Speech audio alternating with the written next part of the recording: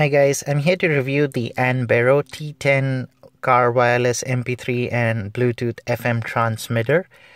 This kind of device is usually designed for older cars or cars that do not have Bluetooth streaming built into their audio system. And these devices fit those requirements perfectly. In fact, this particular Anbero T10 has multiple functions to it. So let's go ahead and take a look. The device itself consists of a central control unit with a nice rotating dial pad that is used to adjust volumes, and it is also a button that is used to answer and receive phone calls. It has a small microphone built in. Then you have buttons on the side. The channel buttons are to adjust the radio frequency, and the arrow buttons here are for what you see here is a micro SD slot, so you could even put music onto a small micro SD card slot and play your music using these buttons. It also has an auxiliary input jack 3.5 mm, so you could hook in a jack directly, and it has a 1 amp charging port, so it goes into your car's charging port. It also gives you a 1 amp charging port, which is decent amount. It should be able to charge an iPhone 5 and 6 at full speed, and it has this long boom so that you can adjust it according however you wish to have it. I really like it. The control dial is very good. So let's go ahead and take a look at its actual performance. Before I actually go ahead and plug it into my car, one thing that I would like to stress, that using these kind of FM transmitters, it is really important that you set the right frequency. When you plug in and connect, you should really hear little or no static. If you do get a lot of static, you have to try another frequency. And in my case, I had found that 107.9 worked best for me, but it may change depending on where you live. But this is really critical for optimal audio performance. Otherwise, you're going to get a static or bad sound quality. So let's go ahead and plug this guy in. So I'm going to plug in to the charging port, the front charging port of my car. And you can see it's turned on. Yeah. There you go. It has a nice display. It gives me what it is connected to. So this is the volume dial. And I'm not sure if you heard, but it also has a very nice audio feedback if it's pairing or not. So right now I have set it to 107.9. And so is my car's audio. I'm going to unplug it and plug it again.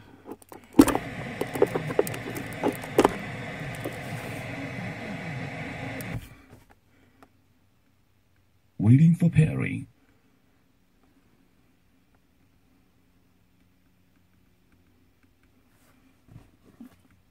Yeah, looks like it's...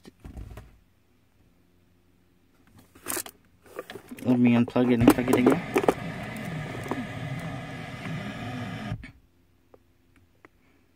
Waiting for Perry.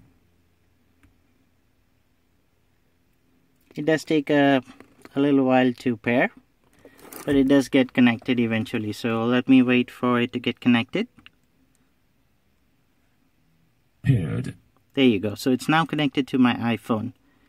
I really like the dial again. It is illuminated, which is good.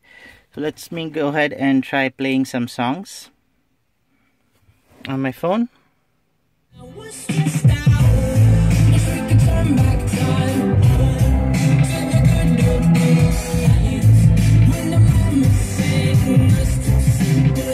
Let me turn up the volume.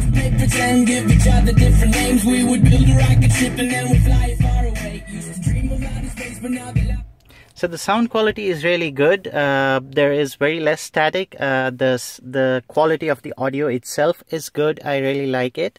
The bass is good. The vocals are also good. Good sound quality, and it also gives you the advantage of the ability to receive phone calls, which is really good. Another cool thing about this Anbero T10 wireless transmitter is that it has an inbuilt battery to it. So if I turn the ignition off for my car, it goes on to battery. That is a good added advantage. So suppose if you are in a parking or you're in a drive-through and you have to turn off your ignition, this will still continue to play music. This is a good, very nice addition to this device. Now the other advantage of this one is that it has the 1 amp charger. So I'm going to test the performance of the charger itself by charging my phone. So I'm going to connect the USB cable.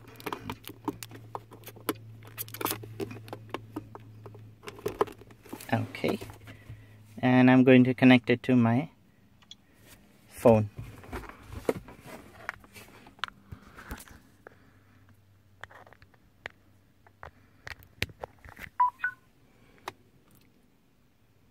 And let's test the charging performance of this.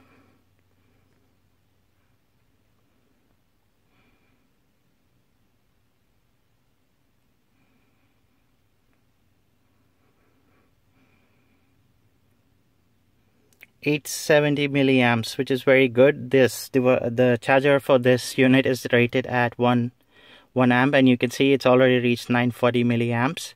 So it does give its rated capacity. You might not see a complete 1 amp reading because the device is powered on at this moment, and it is using some power on its own, like the display itself. So good performance. It should be able to charge your phones at a good rate.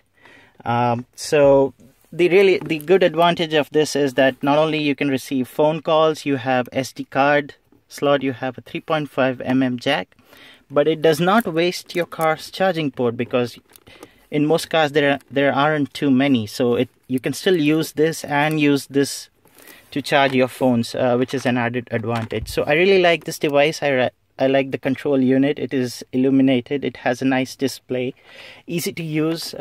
Even while I'm driving, if I have to receive a phone call, I can just press this button, which is really good. And there you see it displayed the music.